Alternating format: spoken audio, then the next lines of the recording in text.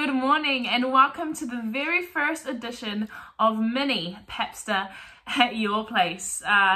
This version is going to look a little bit different. It's going to be very short and sweet for you to use as a resource in your life group. And hopefully you are right now sitting together with your life group, ready to watch this so that you can then go on and discuss it very, very soon. But if you're not able to be with your group, I'm so glad you are still joining us this morning. You too can answer the questions at the end. They will be on the screen for you, wherever you are, whoever you're with. We are just so happy that you are here. I'm not going to say too much, but just want to, of course, welcome you here this morning. And just to remind you, this week is our first week of meeting in life groups. And so there are groups running at church. 360 met last night, which was so cool, so awesome. Our epic kids met this morning, or are meeting this morning, and our adult groups too. So if you haven't already linked up with a life group, now is the time to please do that. We really would love everyone that is able to be connected in. So if you need some help with that, if you're looking for a group, please contact Karen or anyone else on staff, and we'll be happy to help you find a group and get you linked in, because we really would love to have everyone connected. That is going to be happening for the next 6 weeks as we're trying this new way of doing things, where we meet in smaller groups. So we are really looking forward to hearing your feedback too on how that's going. So this is week 1. I hope you're enjoying it already, being back together with your groups, but we really hope that you enjoy your time together today. Another friendly reminder that you are still able to give your tithes and offerings. And in this time where a lot of things have been cancelling and it's just so uncertain, we really do appreciate that you do still love to give. So we would still really encourage you to do that if you feel called to do that. You can do that by direct bank transfer or by the PushPay app. All those details are on the screen right now. Thank you so much for your giving. We really do appreciate it, church. But right now, without further ado, I am going to hand it over to Victor. Victor is going to be leading us through our third installment of our New Year, New You series. And I just know he has an awesome word for us this morning, a word that is going to launch us into some really cool discussions. So without further ado, let's hear from Victor. Good morning, Papster. Thank you for staying connected and joining us. It is my privilege to share a short message with you today. Have you heard the saying, "No man is an island"? I'm sure you have. And this is the title of my short message. This famous line, "No man is an island," was coined in 1624 by an English poet, John Donne. And in this book that he titled "No Man is an Island," he talked about life being interconnected and interdependent. John Donne's "No Man is an Island" is about the connection between all of humankind. Donne essentially argues that people need each other and are better together than they are in isolation, because every individual is one piece of that greater whole, and that is humanity itself. It is during the times of isolation, yes, literal isolation, when we need to keep distance, when we are almost encouraged to stay away from people, I would like to encourage you to stay connected, stay together, and be strong. I'm not proposing to break the rules. It's all good to follow the current health ministry advice. I am talking about going through this hard time together.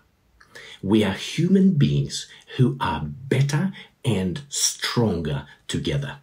We experience greater fulfillment in life when we have meaningful connections with other people. I'm sure you feel the same. I'm sure you know this. And here is the story I would like to share with you and unpack as my encouragement to you So, turn with me to Exodus chapter 17 and we'll read verses from 8 to 14. We read the story from Exodus chapter 17 verse 8 onwards. The Amalekites came and attacked the Israelites at Rephidim. Moses said to Joshua, "Choose some of our men and go out to fight the Amalekites. Tomorrow I will stand on top of the hill with the staff of God in my hands." So Joshua fought the Amalekites as Moses had ordered, and Moses, Aaron, and Hur went up to the top of the hill. As long as Moses held up his hands, the Israelites were winning. But whenever he lowered his hands, the Amalekites were winning.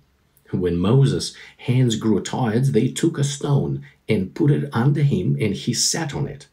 Aaron and Hur held his hands up, one on one side, one on the other side, so that his hands remained steady till sunset. So Joshua overcame the Amalekite army with the sword. Then the Lord said to Moses, "Write this on a scroll as something to be remembered, and make sure that Joshua hears it." Don't you find this story amazingly interesting? This story has all the makings of a spiritual disaster. Israel has been discouraged in the wilderness. The trials of lack of food and water have already taken their toll on the Israelites. They have only been a few weeks in the desert.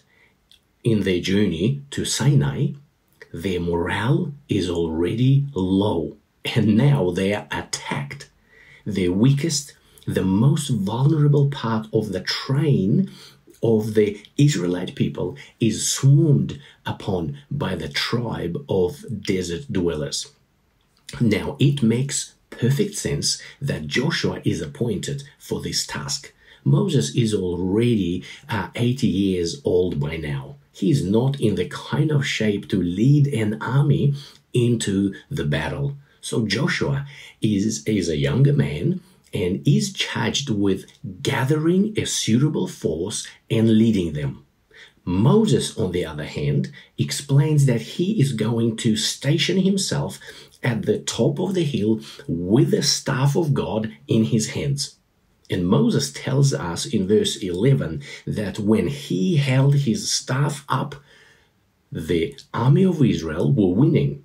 But when his arms got tired and he brought the staff down, the Amalekites would regain the advantage. It's pretty clear that God wants our focus, our attention to be on the rod, on the staff. Once you have decided, then you will have to ask the following question. What is the message there?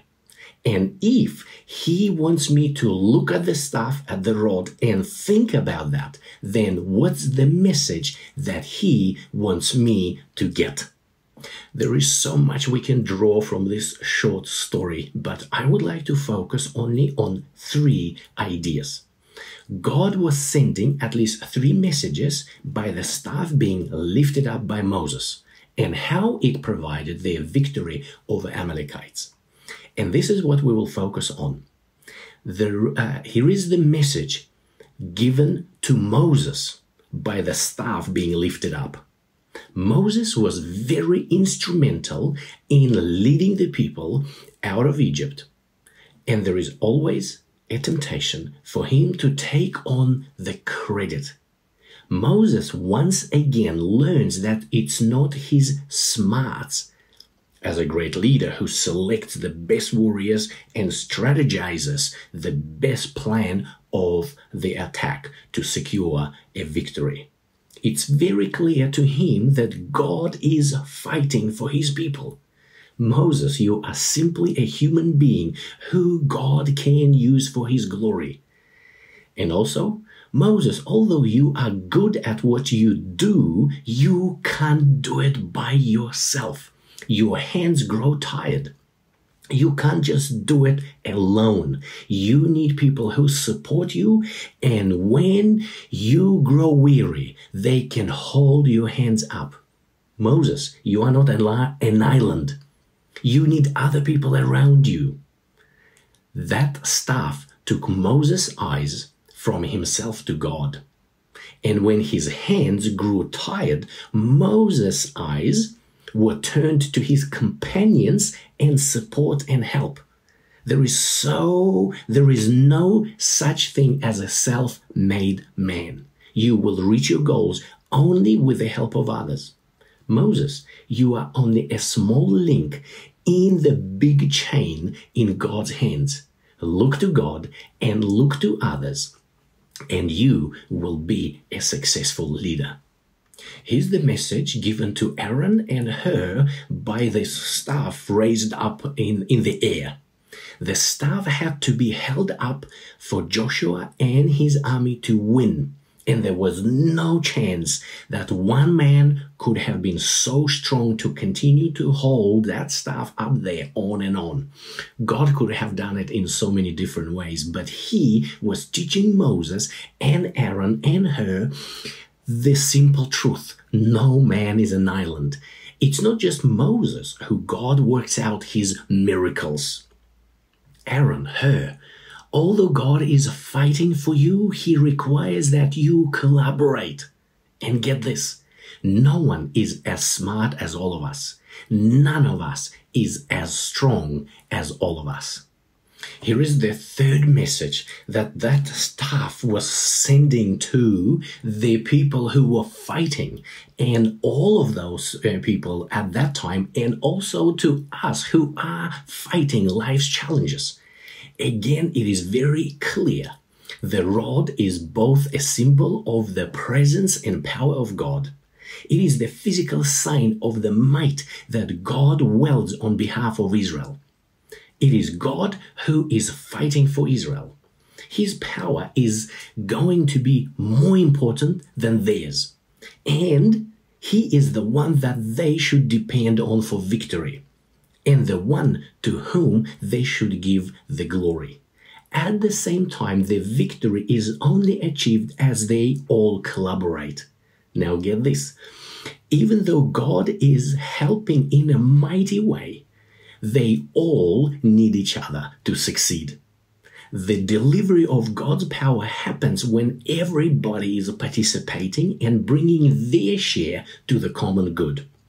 Now, can you create this picture in your mind? Joshua is leading the army of warriors. Moses is holding the staff up in the air. Aaron and Hur are holding the hands of Moses. Are you seeing this beautiful picture of interconnectedness, collaboration, interdependence? All the way from God to the leader, to the support people, to the frontline people are working together. No man is an island. No war is ever won by one person. Many of us are more capable than some of us, but none of us is as capable as all of us. Friends, in the days of isolation and distancing, I would like to inspire you to be human beings who need each other to thrive, be fulfilled, and be successful. Let's not pretend we can be an island, doing life individually by ourselves. Let's embrace our human nature and be proactive in connecting with each other.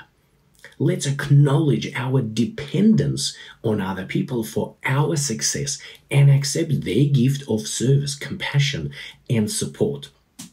Just as God was helping the people of Israel, they still had to be together. They had to work together, stay connected, collaborate, because they were interdependent.